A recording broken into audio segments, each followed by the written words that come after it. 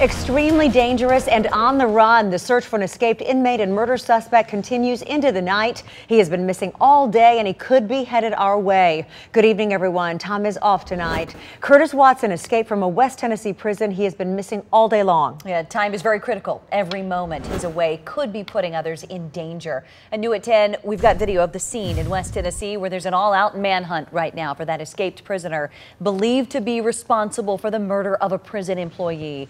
Curtis Ray Watson is now on the TBI's most wanted list. And police are telling everyone, be on the lookout. So News 4's Brittany Weiner has been following this story since it broke this afternoon. Brittany, there is a chance he could be heading here to Middle Tennessee.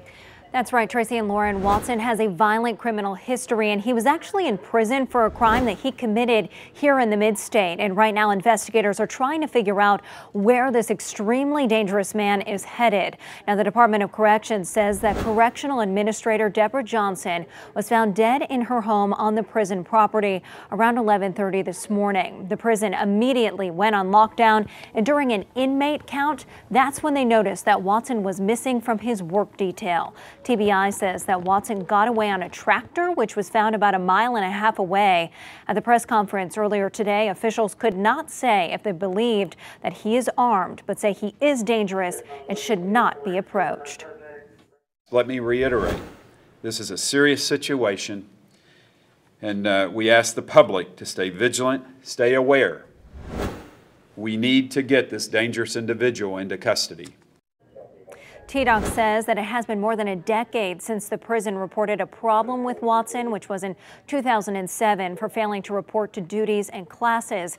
He was in prison for an especially aggravated kidnapping conviction, but his criminal history includes aggravated rape and aggravated child abuse. Reporting in the newsroom, Brittany Weiner, News 4.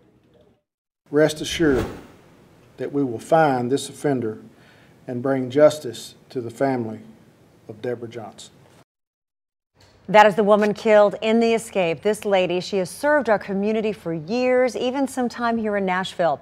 Deborah Johnson has worked for the state for 38 years. TDOC says she started as a correctional sergeant, worked her way up to correctional administrator for the West region. During her career, she served as the warden for the Tennessee prison here in Nashville.